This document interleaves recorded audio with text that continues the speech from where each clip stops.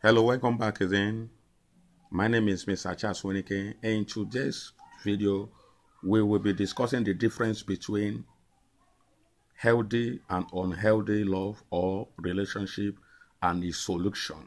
So it's very important for us to understand how or the reason behind our problem, because if you don't know the cause of the problem, you can never find the solution. And that is the reason why anytime we go to visit maybe a medical doctor or a physician, there are procedures in which they would like to find out what is the problem. It could be by test or by any other method. From there, they will know the actual drugs that they will give to us. So that is the reason why I have to make this video, and I also make it healthy and unhealthy and the solution. So in that case, I will also want to remind you that in every good and bad, it has roots. And that is the most important thing I want you to put at the back of your mind.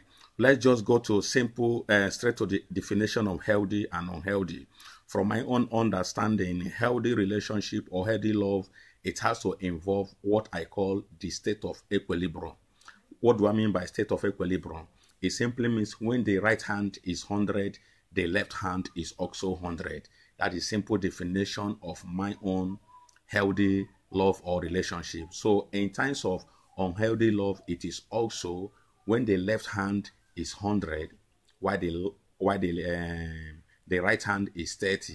That is unhealthy love. That is to show you that that it is not balanced. That is what I call unhealthy love. In the other word, I used to call it improper fraction and proper fraction. And I also want to make each and every one of us to understand that the way God made man and the way God create man and woman, they are all different. Women are triggered by what they hear from men, while men are triggered by what they see from women. So these are the two different entities entirely. And I will also make a video concerning the difference between man and woman. The difference between man and woman does not mean that man is better or woman is better. They are all different is different. There is no one is better. There is no one that is inferior. So in that case, let's go straight to the healthy love aspect of it.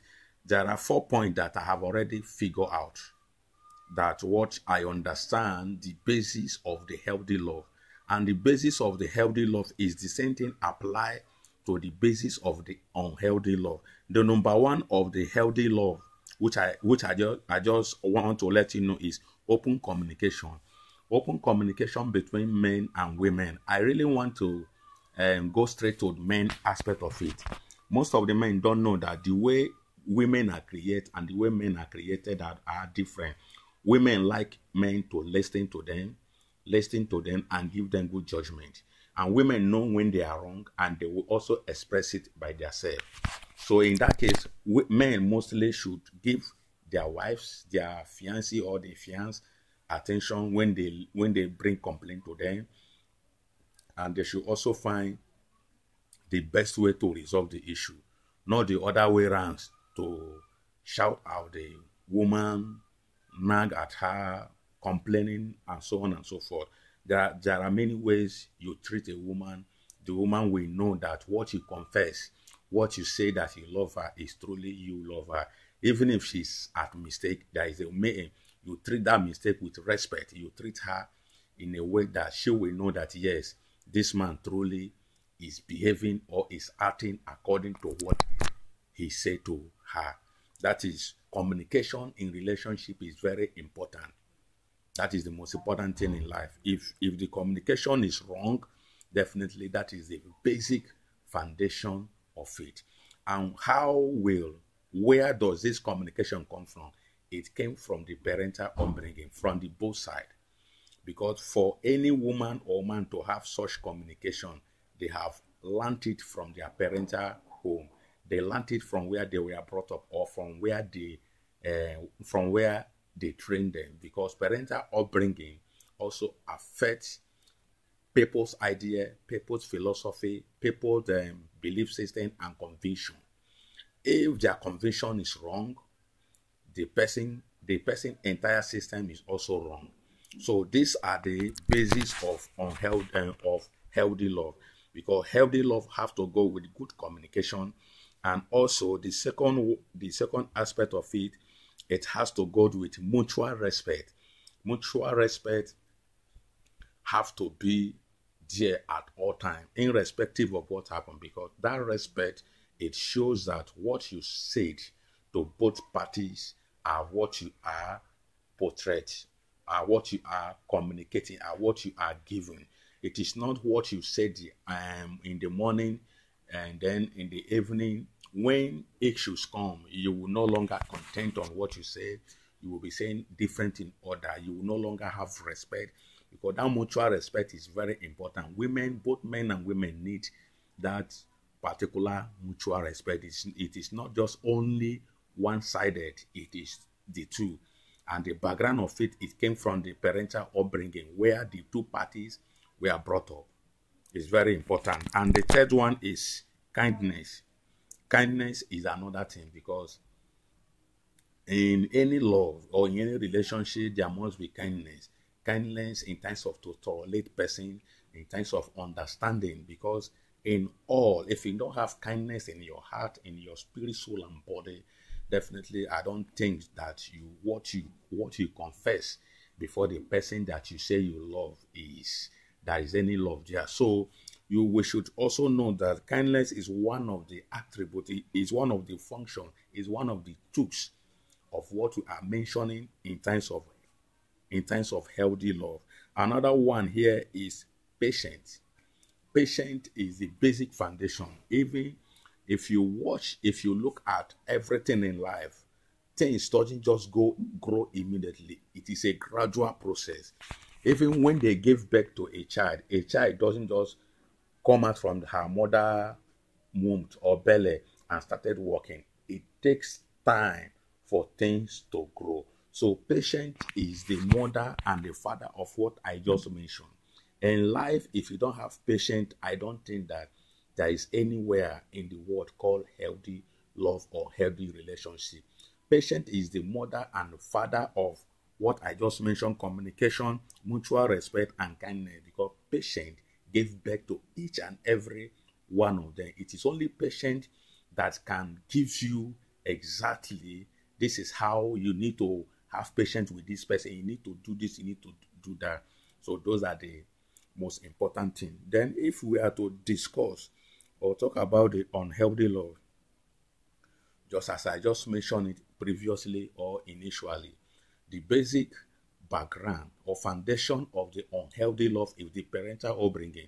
If the parental upbringing is poor, it simply means the person will have unhealthy love. For instance, if you came out or if you were brought up from a home where daddy and mommy always quarrel for something that they are not supposed to quarrel, they fight, they beat, they fight each other, mother fight their husband beat their wife up, and every second, every minute you see them quarreling for nothing.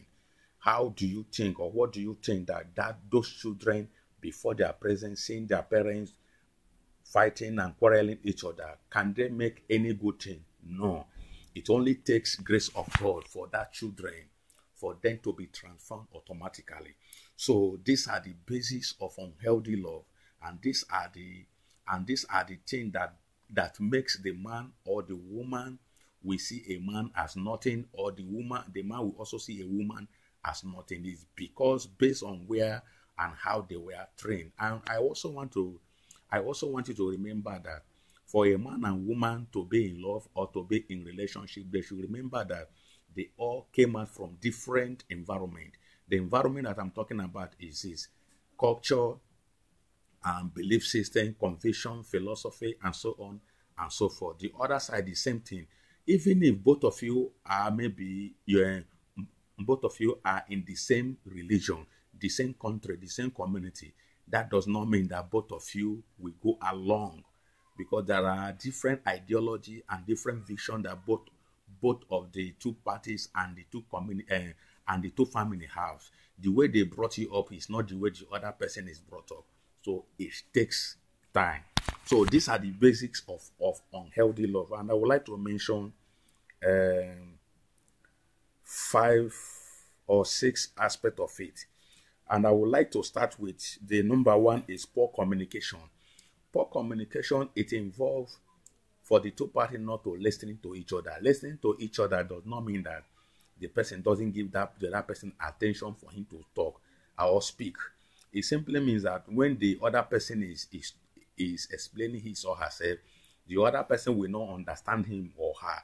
You will see there will be an interrogation. By the time you know, fight will burst out, and you see two healthy people are fighting each other in the presence of their family or in the presence of their children, and so on and so forth. So it takes communication for it to work, for things to work. It takes patience for the two people to understand each other. So poor communication is one of the most important things that causes problem in any love or in any relationship. The second one is isolation. Isolation is one of them. Isolation is if, for instance, any slightly misunderstanding, the man and woman, they will go their separate way. Nobody will like to communicate with each other for a very long time. It only takes grace of God for them to come back and communicate with each other, and that is very wrong. But in times of healthy relationship or healthy love, there is tendency that there must be an issue, but they know how to resolve it, and they know how to come together to cover it up, to make sure that there is nothing like isolation, nothing like poor communication, and so forth. But in terms of unhealthy love, this person will go his or her own way. This one will say, "I don't care. I don't mind what you said." With their speaking or communication, that will coerce them to go their separate way for some time. So it's very important. Isolation is one of the unhealthy love. The third one is jealousy, extremely jealousy. Some of them does not want their husband or their wife to see them standing with another person.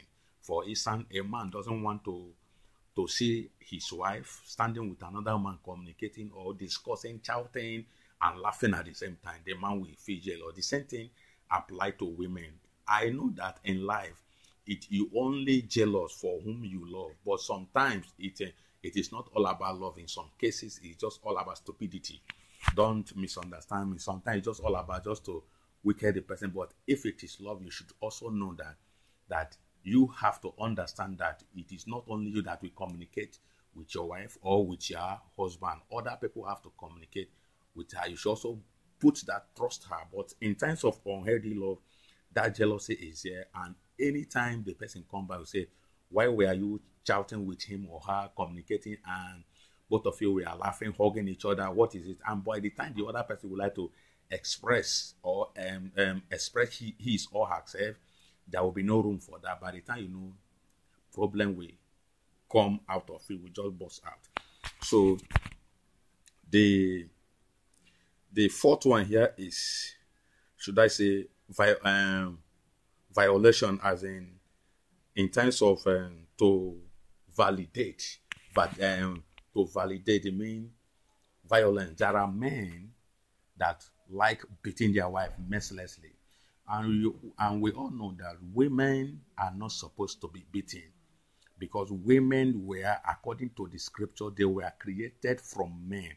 So if you're beating your wife every now and then, it simply means, from my own understanding, you don't love that person. Even if you have a temper issue, even if you have, I don't know how to put it, whatever thing that may lead you to beat your wife, it means you are not supposed to, you are not qualified to be a married man. And secondly, we all know that women talk so much. And any woman that always insults her husband, she should learn how to content with her, because it depends on what you say to your man, to your husband, or to your whatsoever, that will coerce him or her to beat. But in between both sides, that is where, in times of healthy love, all these things came out. But patience, good communication, respect, and kindness cover those things. At the end of the day, you see these two parties putting those things aside and making sure that things are moving well. But in terms of this unhealthy violation, fighting, beating their wives, because I know that any responsible man can never beat his or her wife. You can never beat your wife, irrespective of what she said or what he or what she does to you. You are not supposed to beat your wife. So those are the things that causes unhealthy relationship. And the fifth one is belittling, as in to belittle somebody, as in to disrespect. Let me put it like that: to disrespect your husband or to disrespect your wife, not just in front of your children, not just in front of what in front of the public, talking to her anyhow. I know that nobody is perfect. Nobody will say that he or she is good at 100%, but whatever thing that may be the case, you should not belittle or disrespect your husband or your wife, irrespective of what he or she does. But I know that there are a lot of things that somebody will do to you. You don't care where he or she finds the person, but as a human being, you need to control your temper. You need to control yourself and make sure that let such things should not make you to disrespect, because as you're disrespecting the other person, you're also disrespecting yourself, because people around you will also be looking at you. Is that how this person behaves? So those are the things that involved in what we call an unhealthy love. And the last and not the least is the intensity. Intensity, which if I should talk about this intensity, is then there are a lot of things that we handle in a way that is not supposed to be handled, which is very, very bad. We handle things so rough. We handle things, information, details that we find out, instead of to calm down, to put things in order, instead of to make sure that this thing, the anger and whatsoever thing will not cause us of anything, because there are some certain things you might have or hear that this is what your husband or your wife do, or your fiancé or your fiancée did, or one thing or the other. You should be able to make sure that you are a man or you are a human being. You should try to hold your temper, because this intensity is one of them. It's very, very, very, very, very bad for every human being to be so intense. To be so intense in everything he or she had, every piece of information, every mistake from the both sides, the person will be so intense. You'll be so serious. You feel, in fact, you within your mind or within your, you have the power. You will have even destroyed the person's life, and which is very, very bad. But I also want you to understand that from all these things, the basic foundation of it, both unhealthy and healthy relationship or healthy love, they all came out from our parental upbringing, where we were brought up. The environment in which we were brought up matters.